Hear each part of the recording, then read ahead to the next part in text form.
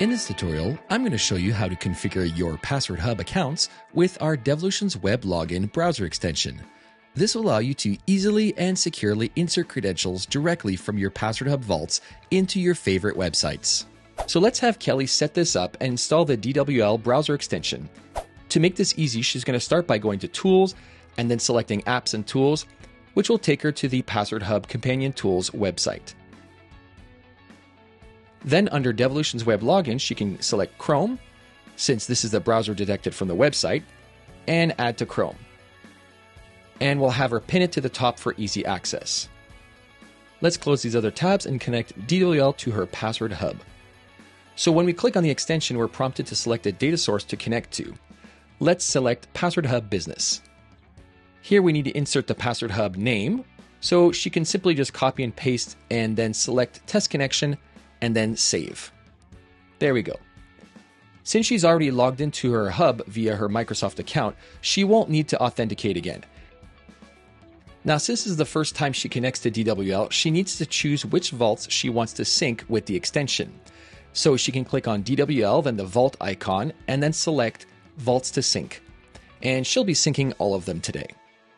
Now, while we're in here, I wanted to show you that when her vault is more populated with websites, she can simply go to the search field and search for the website she wants to access, and it'll take her directly there.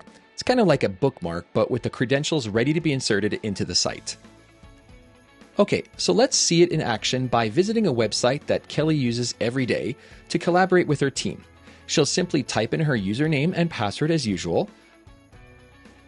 But then, since DWL is connected, it will prompt her to save the credentials in one of the vaults that she has write permissions to.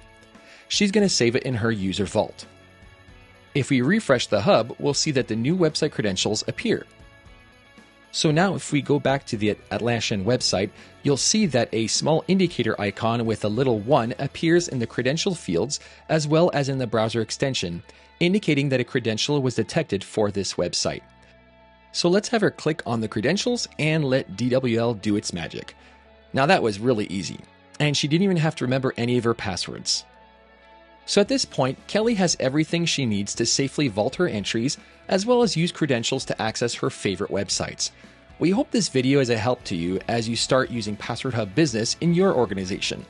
As always, please feel free to contact our support team if you have any questions whatsoever concerning our solutions. We'd love to help you in any way that we can. Also, be sure to like this video and subscribe to our channel for more videos just like this one. Have yourself a great rest of your day. Thanks for watching.